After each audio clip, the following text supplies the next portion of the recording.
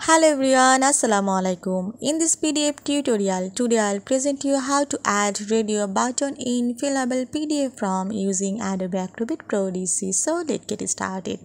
I open a PDF file and in this fillable PDF form I want to add a radio button in here. So I go to Tools menu and then select here Prepare From.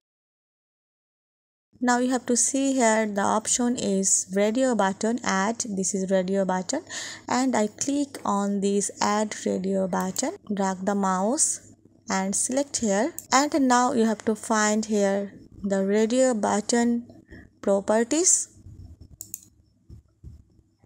and this is the name of radio button, and then you have to see here appearance, choose the color and anything else you have to see, and this is general option. You have to see here from field, visible, hidden, visible but doesn't print, hidden but printable, and then close.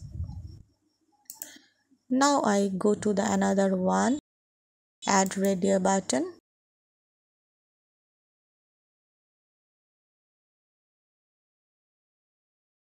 and now go to preview to see this. I click on this radio button, choice 1 or this is choice 2.